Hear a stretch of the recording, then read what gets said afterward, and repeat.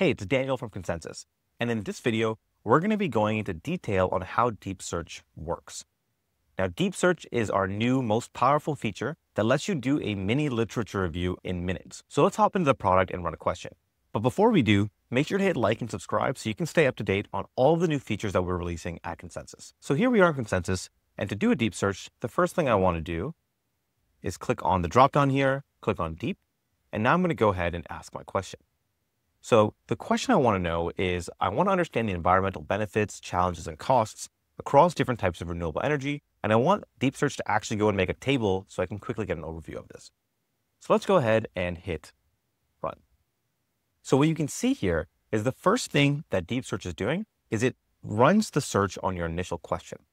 Now from there, it's going to analyze the findings and it's create a customized search strategy in which it can ask multiple different questions that are related to your topic, collect the papers from it, and then give you a deep overview of what all of that literature says. So you can see here, it's doing a couple things.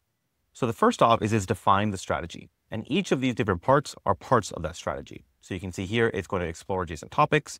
Over here, it's going to rephrase the question for different terminology to make sure I get the widest breadth of papers related to my topic, and a couple other core points, zooming in on energy types, interdisciplinary perspectives, and more.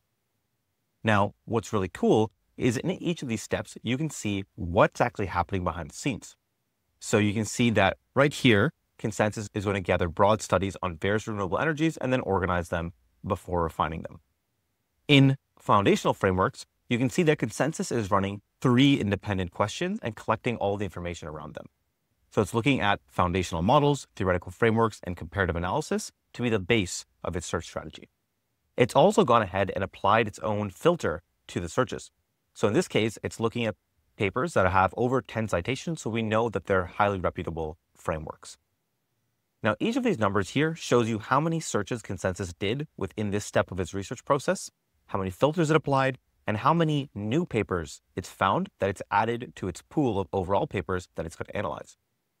Every time it does a search strategy, you can see here on the top here, how many more papers it's identified, how many it's screened, how many it's determined to be eligible based on semantic relevance. And then finally, at the end, it's going to be able to whittle those down to a top 50 that are most relevant that it's going to include in the answer. You can also see on the left-hand side here, all of the new papers that it finds are being added to our overall list. So we can save those, export them to a reference manager, or just go ahead and actually look through them ourselves. Now let's skip ahead a bit to when this search is completed, and then we'll actually look at some of the final results. Okay, great. So you can see that it's done the search strategy over here, and it's on the final step of actually ranking the papers. So it's found 812 papers that are screened, and it's looking at factors like influence, recency, strength of evidence, and overall research quality to determine the top 50 to include in the answer. So this entire process was based off of interviews we've done with researchers on how they're actually going through and building their search strategies. Now that it's done analyzing, you can see that it's going ahead and formulating the answer that we requested with all of the connections to the sources that we've made. So the answer now is finished rendering, and we're going to go through it part by part. Now you'll notice that I asked it to create a table comparing the environmental benefits. And so right up top, I've got that table that I'm looking for with all the different renewable energy types, their benefits, their key challenges, their typical costs, as well as notable drawbacks. And each of these rows is connected to specific references here that I can go ahead and see. Now, on the top here, you'll see a number 38. This is the number of sources that was actually included in the answer and directly referenced. So you consider this a reference list for the actual answer itself. So if I click on this, I can see all 38 of those papers at once. I can export them to my reference manager. I can save them into Consensus in a list, or I can go ahead and actually click and explore them. In the answer itself, there's a couple parts. So up top here is the table that I requested. This might be text if you didn't ask for a table.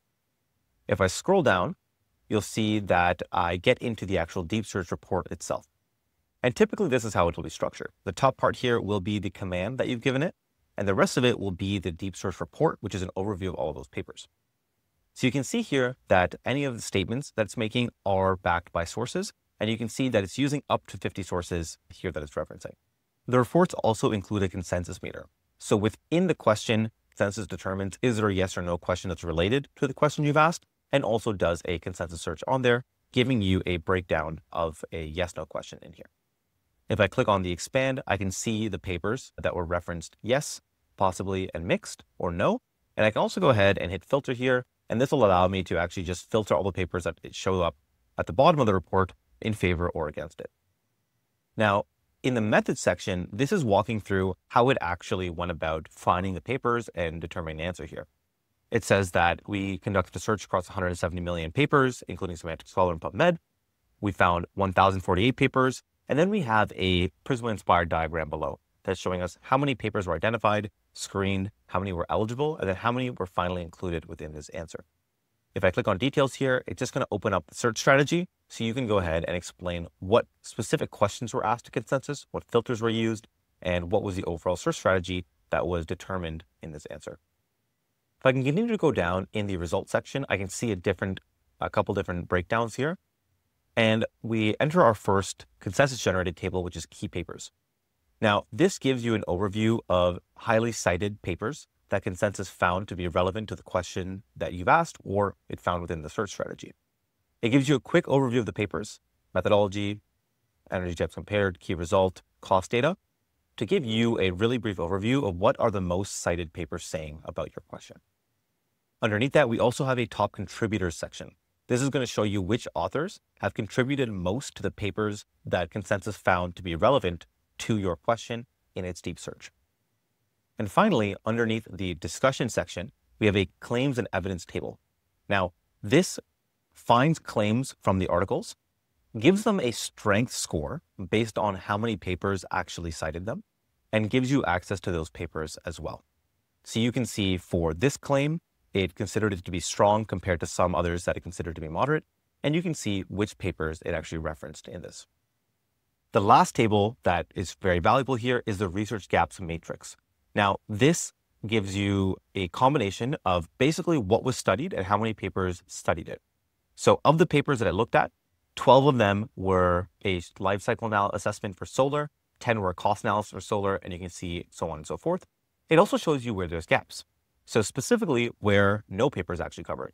As you can see here in end of life management, there are 2 gaps that I found for geothermal and hybrid systems.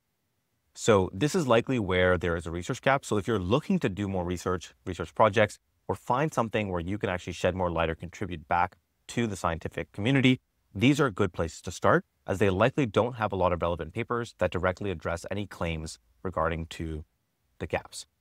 And finally, consensus proposes a number of other follow-up questions that you can go ahead, click on, and actually do a follow-up search with to get more information.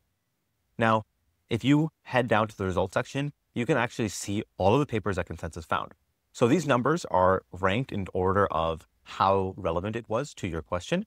You can see if I hover over them in regards to the question where the paper leans. And finally, if I scroll all the way down here and I hit load more results, once I go past 50, it's going to show me the rest of the papers that I determined to be relevant. So you can see here, the number stops at 50. So this is the last one that was included in the analysis, but I can keep scrolling down and see all of the papers that consensus found in its search. So there should be almost 800 papers in here, or depending on however many were screened. So right back up to the top, if I click on this, we can see that 812 were eligible. So I can get up to 812 papers in that list at the bottom. Now, you can also start asking follow-up questions. For example, can you create a table just comparing solar and wind costs? And now this is going to use all of the information that consensus gathered from the previous question, your deep search, and it's going to do a follow-up question, and I can choose what level of search I want the follow-up question to be. So typically what we see is that researchers will do a deep search to get a broad section over an area, and then they're going to follow it up with multiple pro searches to give a deeper dive into very specific areas that they want to understand. And so in this case, you can see that we just did a comparison of solar and wind costs, and I got a lot more information than what was given to me on the deep search, since it was looking at a wide breadth of different renewable types. So this is a great way to be able to make the best use of your consensus search credits, starting off with a deep search on a topic, and then going down into specific areas that you want to dive deeper on and potentially find new or more related papers to. So that's it for the overview of how deep search works. If you have any feedback, please let us know. You can always hit the support chat at the bottom here and submit a ticket to our support team. We read all of those, and feedback is extremely helpful. Now, in the next videos, we're going to dive into specific visualizations. So we're going to be looking at the research gaps matrix, the claims table, as well as the key authors table to give you a bit more insight into how those are formed.